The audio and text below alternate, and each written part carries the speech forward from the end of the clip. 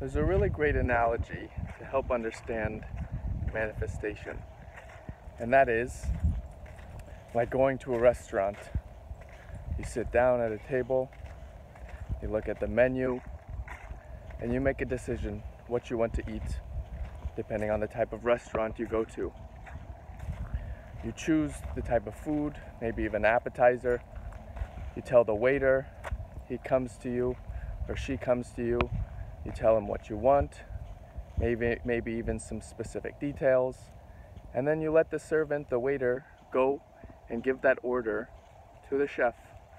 And the chef prepares the meal, does all he can, takes a certain amount of time depending on what you order, and then he gives it back to the server, and the server brings you the meal.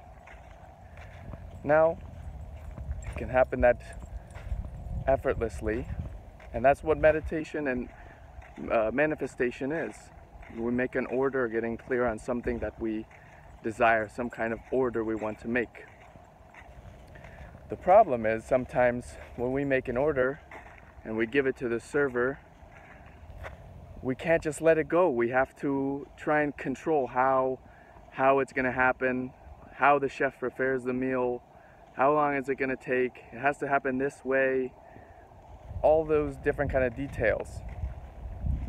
But that just makes it all forced, and we get in our own way and interrupt the natural flow of the chef, the master chef, bringing that to us, that clear intention that we created, that clear order.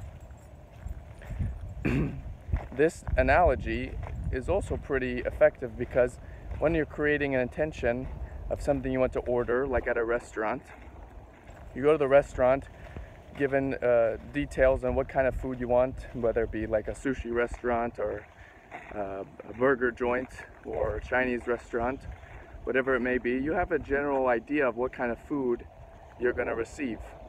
But there are some things you don't have to know, and some things that are pretty given, or cherries on top, things that are like the silverware or the condiments that are there, the water, the refillable water, and a drink that come with it.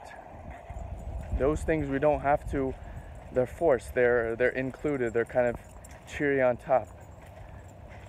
So I find a good way to understand manifestation and allowing yourself to be served is to get clear on what kind of restaurant you want to go to, what kind of order you want to make, what kind of meal do you want, whether that's a relationship, a house, an apartment, a job,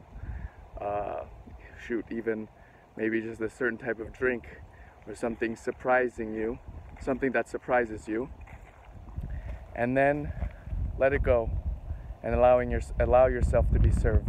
Don't follow the waiter to the back to talk to the chef. Maybe that's another thing you can do in meditation, but meeting and talking to the master chef.